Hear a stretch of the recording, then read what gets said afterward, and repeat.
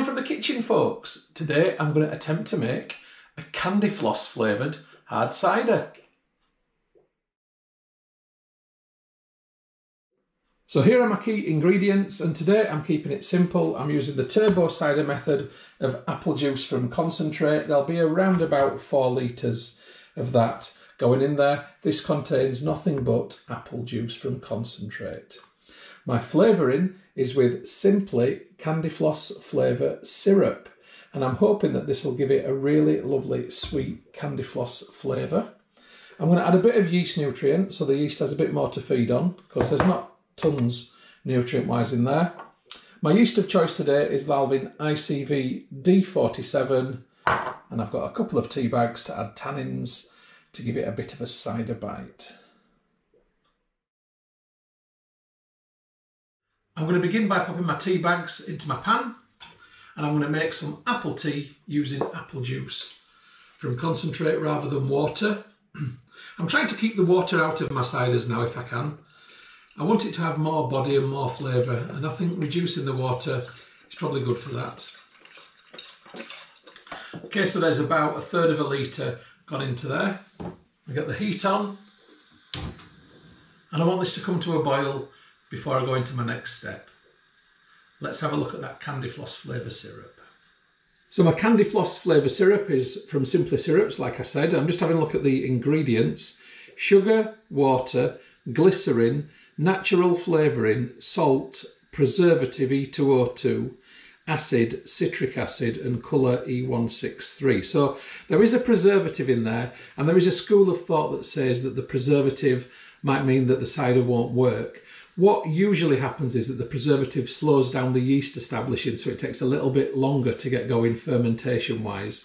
What I'm going to do to try and break that preservative down is to boil it in the apple tea that I'm making once I take the tea bags out.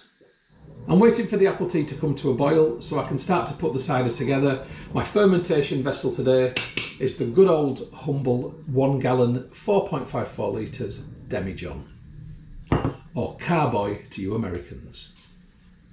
So I'm going to put 3 and a bit litres of apple juice in here to start with. So this is the full one, and this is the end of the one I had open.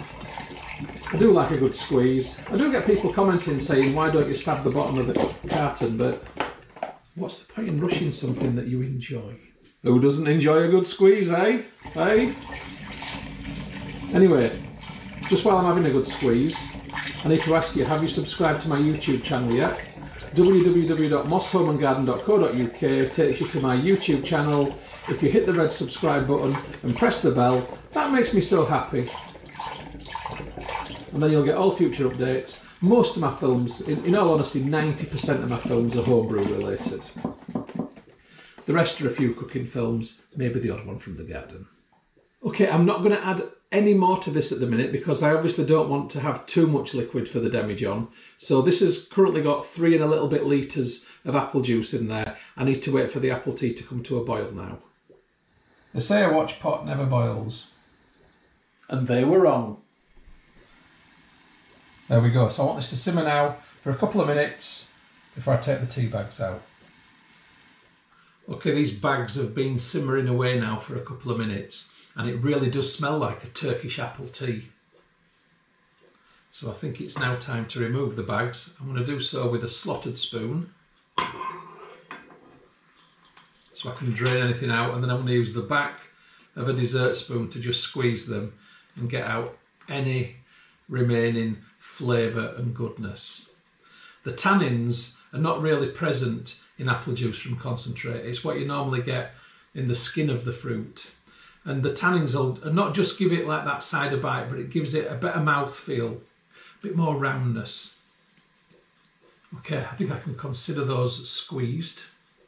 Anyway, the Candy Floss flavoured syrup, it's a 1 litre bottle.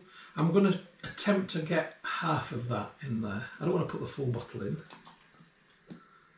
but I definitely want it to have a good candy floss flavour. It's very thick and syrupy, as you expect a syrup to be. A bit more. That will do.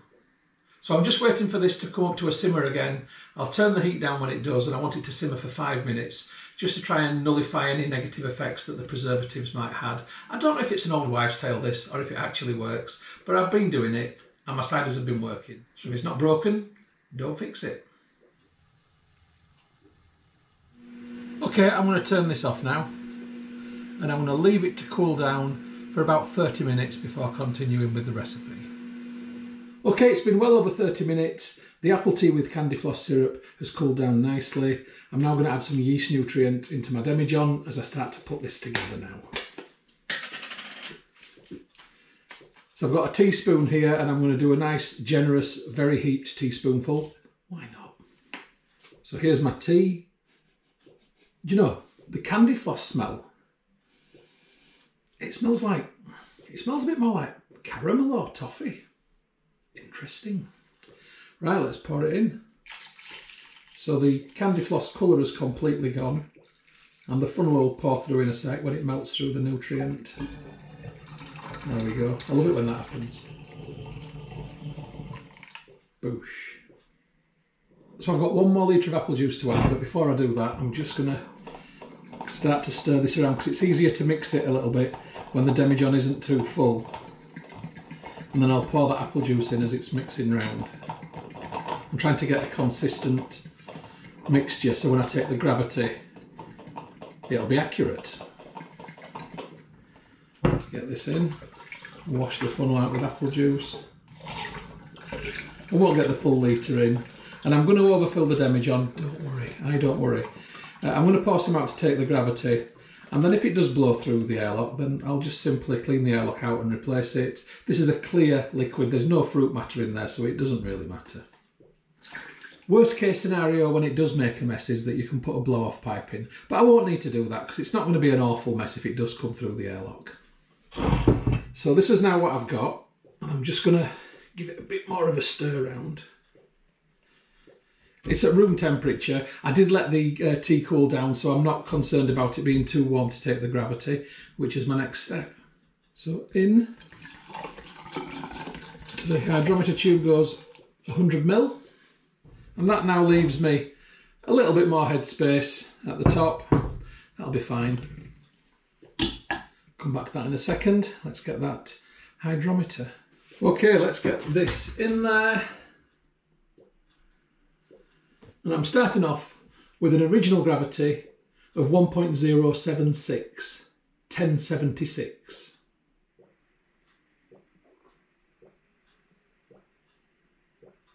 So I'm dead curious as to what this tastes like, so little niff of time. If you'd given me this blind and said what flavour's that, I would have said caramel. That's obviously boiling the candy floss flavour.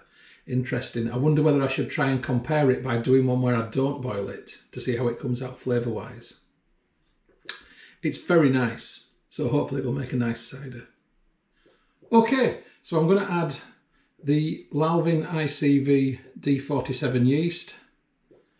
I've got a nice rounded heaped teaspoon. And I'm pretty sure that this yeast is going to have a jolly old time in there. Just giving it a little swish around. So this is work in progress, and as I'm sort of working, I'm thinking, what I'm actually going to do is I'm going to do exactly what I've just suggested and use the rest of the candy floss syrup to make another cider identical to this one, but I won't boil the other candy floss syrup, and I'll test the results at the end. How about that? Exciting! Okay, so I've got the airlock in this one now. I've got the demijohn labelled up. So what I need to do now is to make the other candy floss cider without boiling the syrup. So I shall be back when I've done that. And there's the other one done too.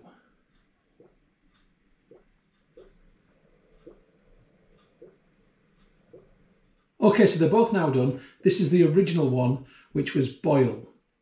This one started on an original gravity of 1.076. This is the new one. This is don't boil. This one started on an original gravity of 1.058. Now there's a reason for that. I ran out of apple juice. So despite what I said in my previous film about no longer adding spring water into my ciders, I have had to add spring water into this one. I had no choice. So this one has got a litre of spring water in it, more than I would like, and it will mean that the flavour isn't the same, but it also means that there's less sugar in there. Still, I'm interested to see what's going to happen with the end result of this in terms of speed of fermentation, final ABV and all that sort of stuff. So the next film from me will be later on today or in the next 24 hours when fermentation begins, and we'll look at which one starts fermenting first and when. Okay, catch you then.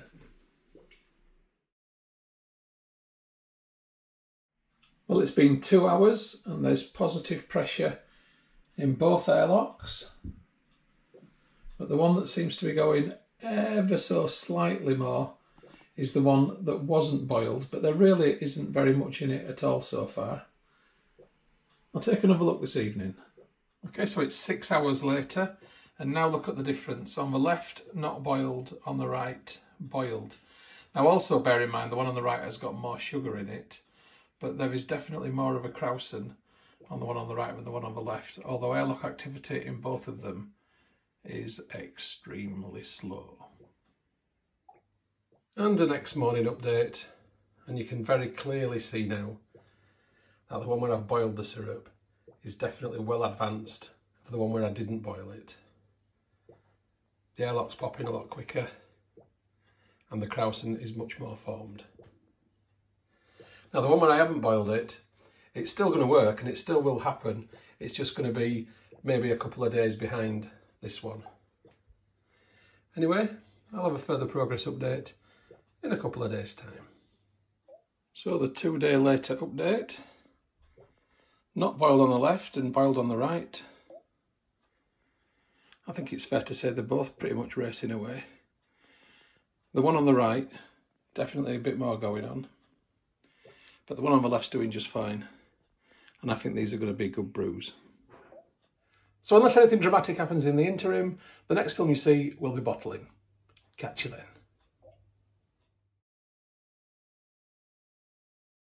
Good afternoon from the kitchen, folks. It's my least favourite part of the brewing process.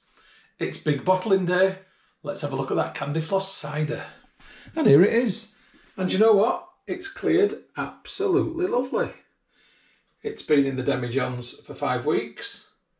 And it fermented for probably about 3.5 weeks, and then for the last week and a half we're talking about one bubble through the airlock maybe every minute, less than that possibly.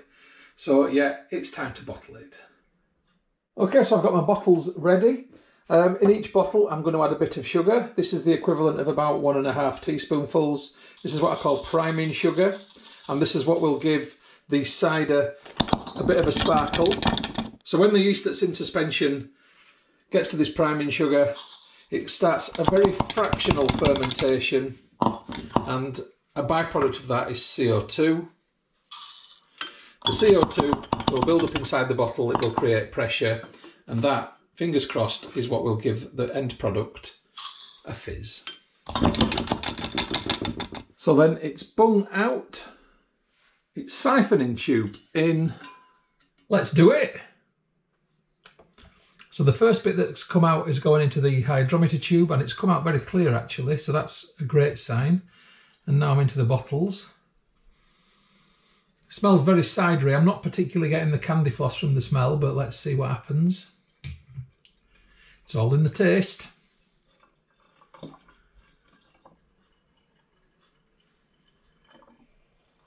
And into the second bottle.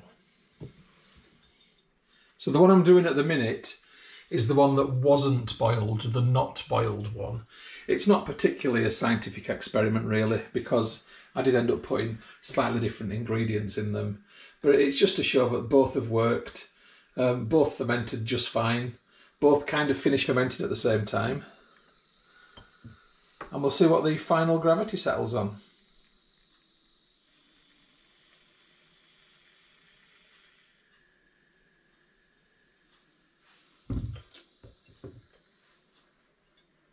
So it's reacting nicely to the priming sugar, as you can see there. This will definitely be a sparkler.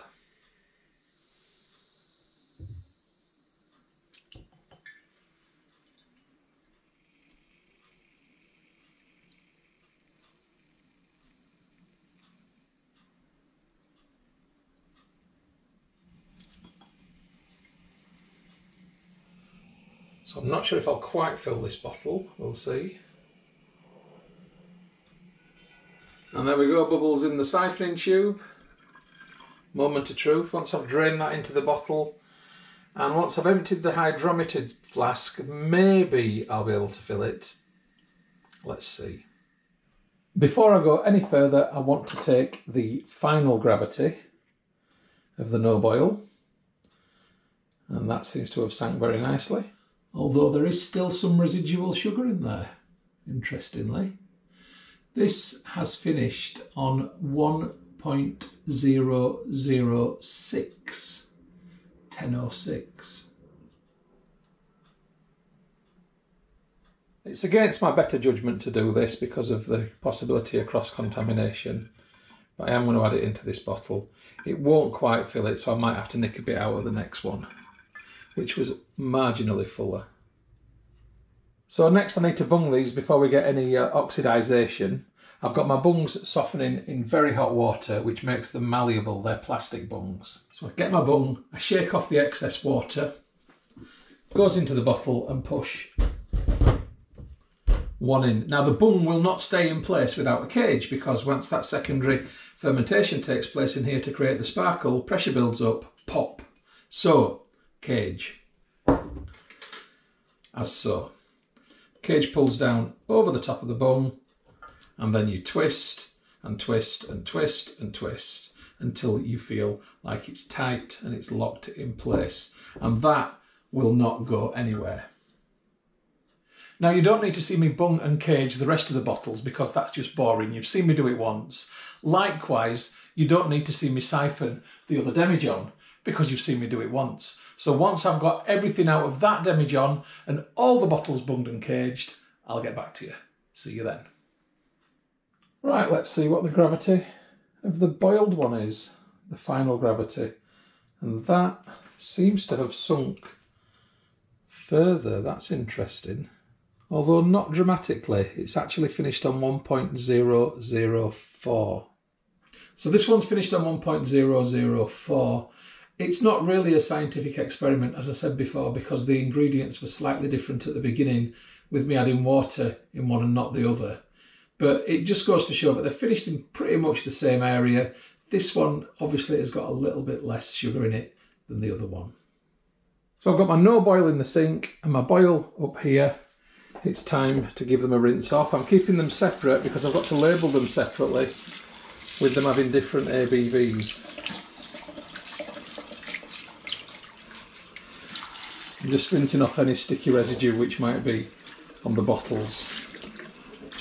So it's time to work out those final alcohol by volumes, or ABVs.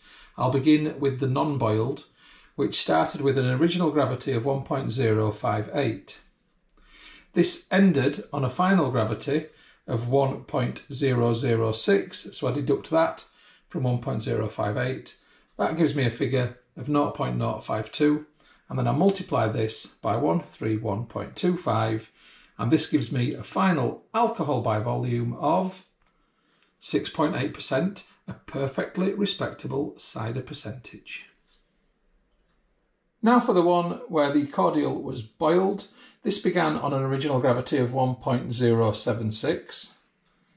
I deduct from that the final gravity of 1.004, which equals 0.072, and then I multiply this by 131.25, which is going to give me a rocket fuel 9.45%. Wow.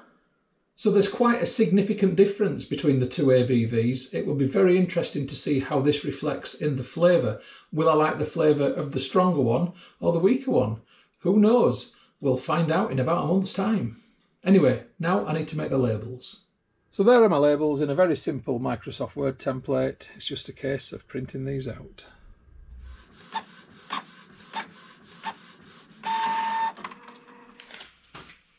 So I'm just labelling my bottles. Try and make them look a little bit nice, bit professional, bit consistent. It's all a bit slapdash amateur, really, but it's nice to do the best you can with what you've got. That's what I think anyway. I'll come back to you when I've done all of them. And here they all are, ready for conditioning.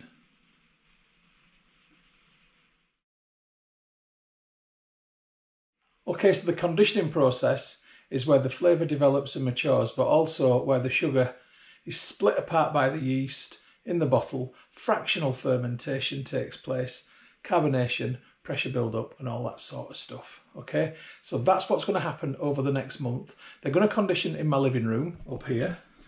So I've got them dotted around on the top of this drinks cabinet. It's just in my living room. It's May and we'll be going into June. It's easily warm enough for this to condition. And another advantage that this location has is that inside the cabinet there is a light which comes on an evening, and it stays on for 4 or 5 hours, and it makes the whole top shelf really warm. So the next film that you see from me will be in about a month's time when it comes to opening and tasting. Catch you then, folks.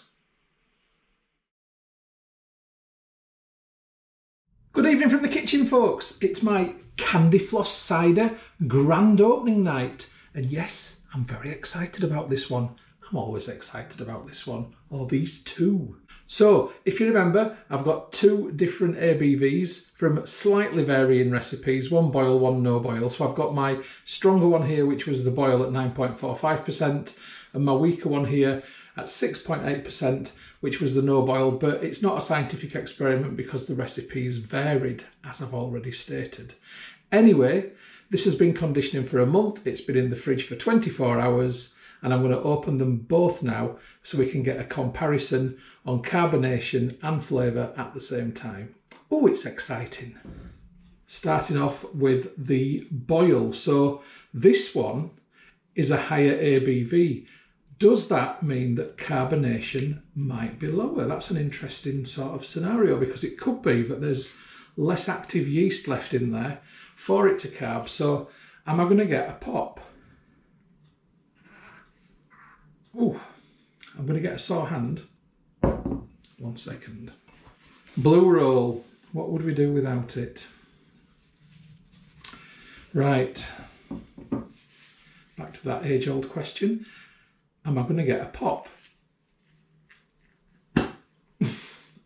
Pathetic. Okay. Now, there was a minutiate amount of vapour when I opened that, so there was something there in the way of carbonation, but Lord knows what. Let's have a look.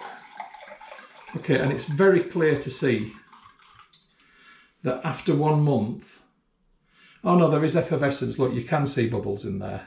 There is. So we can call this effervescent, not sparkling.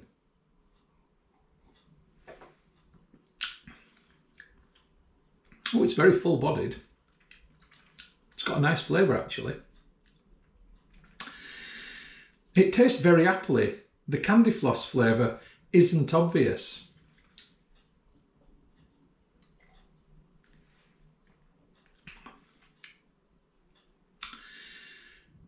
In fact, it's almost got that slight taste of Weston's cider. Yeah, I'm blowing my own trumpet by saying that, but I'm going to go out there on a limb and say that's a little bit what it tastes like.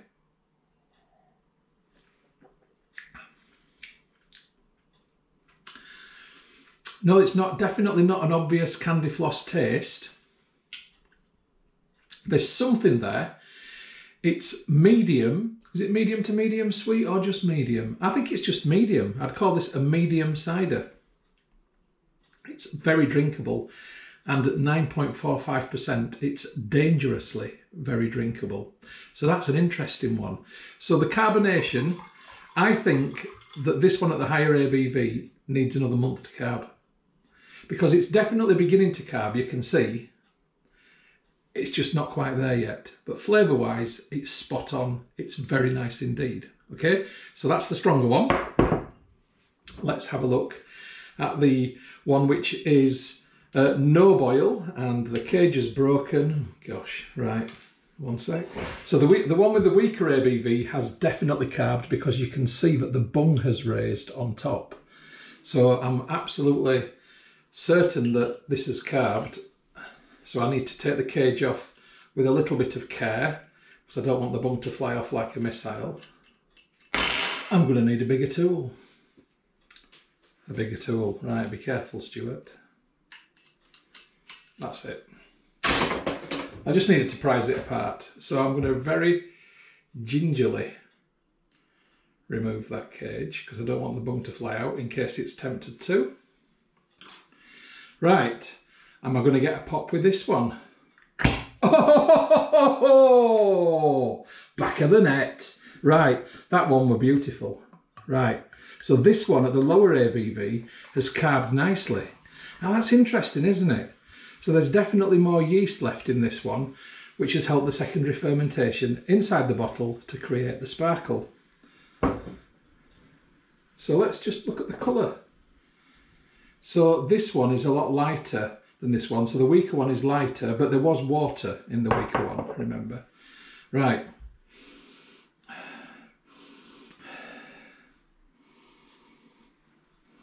Yeah, they both smell pretty much the same, to be quite honest. The weaker one is a medium sweet. Interestingly, the weaker one has retained some of the Candy Floss flavour. However, if you'd given this to me blind and said to me, what taste is that in the cider? I wouldn't have said Candy Floss, but I might have said caramel. That's where it is. It's in that ballpark. It's nice. They're both nice ciders. They are subtly different in flavour and obviously quite a lot different in ABV. What's my favourite of the two? Try this one again.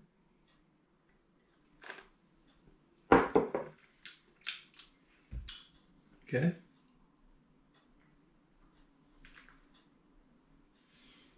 I'm going to say the stronger one.